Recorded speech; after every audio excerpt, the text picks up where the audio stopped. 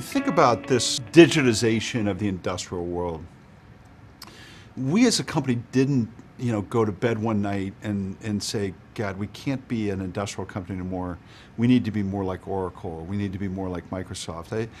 What happened was it happened more on an evolutionary basis, really based on the industries we're in and the technology we serve. If you think about a jet engine today, or a locomotive, or a MR scanner, maybe a new jet engine might have 100 sensors on it. These sensors have the capability to take continuous data about the heat of the engine, the fuel consumption, the wear of the blades, the environment that they're taking off in, a series of things.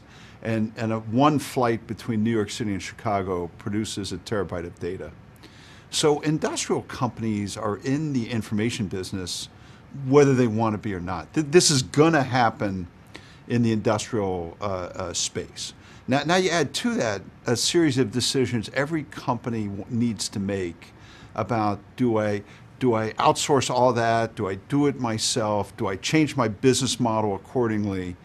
And the decision we've made is that we just want to be all in. We want to treat analytics like it's as core to the company over the next 20 years as material science has been over the last 50 years. We can hire the talent. We can evolve our business model accordingly.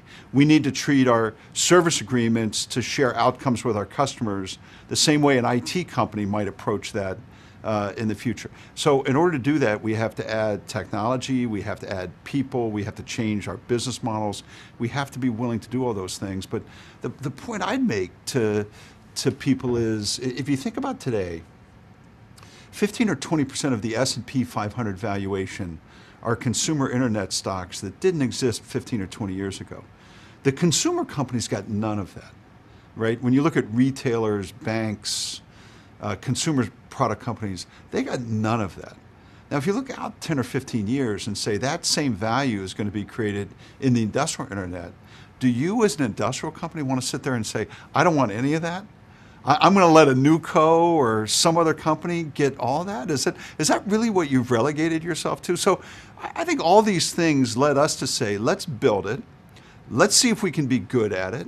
We may be wrong. We don't think so, but we may be wrong. But let's not sit back and just say, look, that's somebody else's job, or we're not good enough to do it, or we can't change.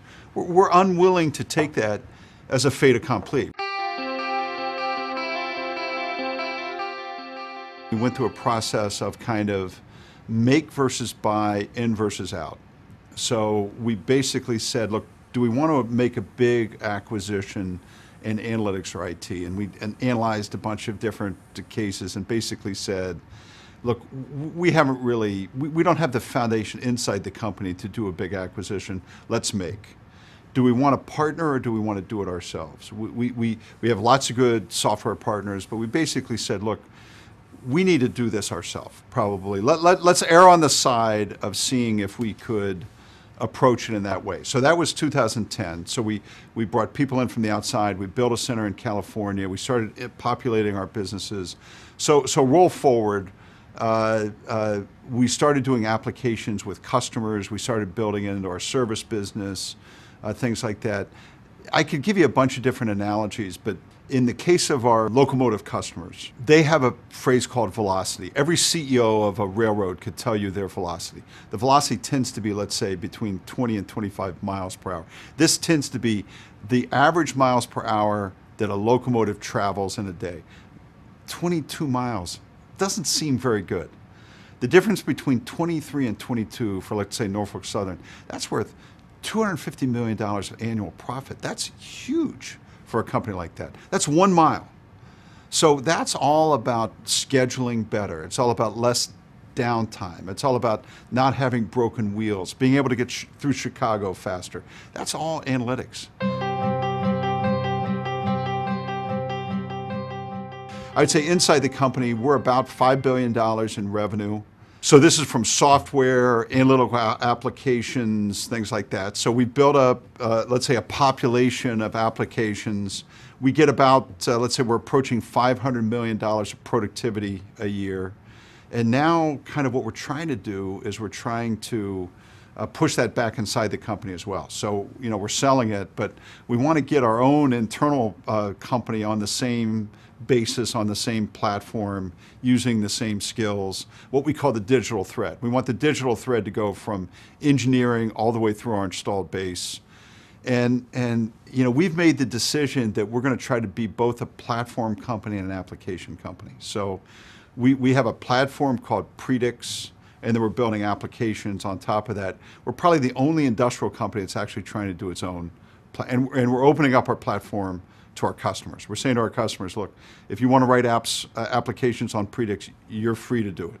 I always think risk first, like most CEOs. I basically say to investors, look, if all we did is we got more productivity, higher service sales, applications, you guys are going to love this.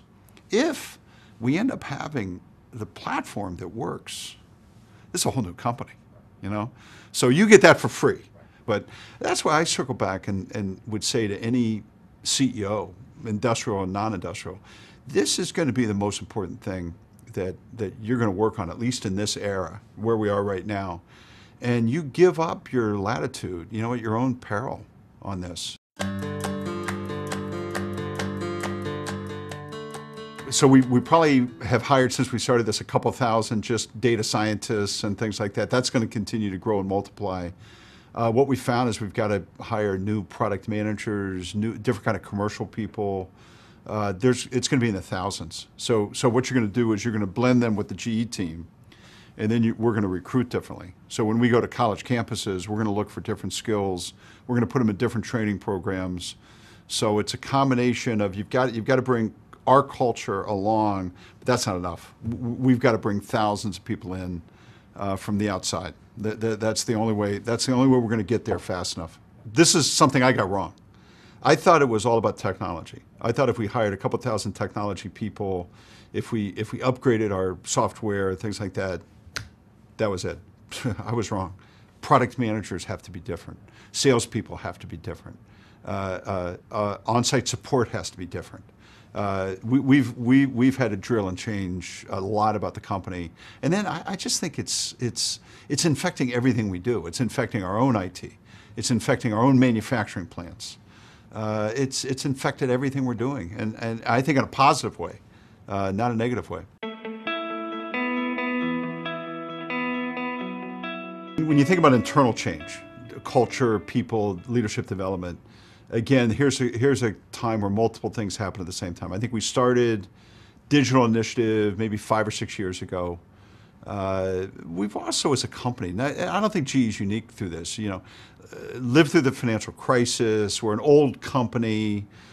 We live in highly regulated industries. I think what we found was our culture was too complicated to get the work done the way we needed to get our work done, both in terms of how we're trying to digitize, how we're trying to survive in terms of a more highly regulated world. And just think about our footprint, even since I was CEO, has gone from 70% inside the United States to 70% outside the United States, just the complexity of running a global operation. So what we've tried to do inside the company is really just drive this, what we call cultural simplification, right?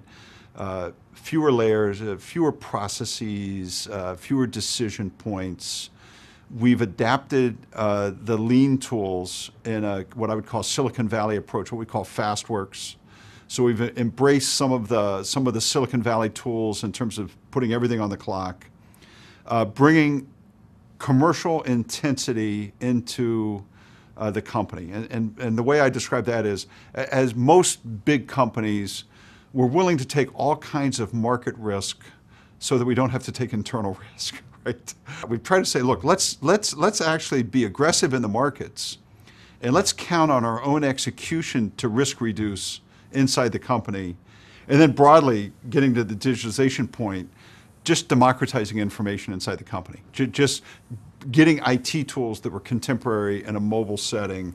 And we call these things the culture of simplification. So, my notion is we're in a permanently complex world, In this historical organization chart with lots of processes, that's kind of a thing of the past. We basically unplugged anything that was annual. So the notion is, in the digital age, sitting down once a year to do anything is weird. It's just bizarre. So we basically, whether it's doing business reviews or strategic planning, we're on a much more continuous way. We still give a lot of feedback. We still do a lot of how you're performing, but we make it much more contemporary and much more 360. So somebody can get interactions with their boss on a monthly basis or a quarterly basis, and the data you get is being collected by your peers, the people that work for you, in a much more accurate and fluid way.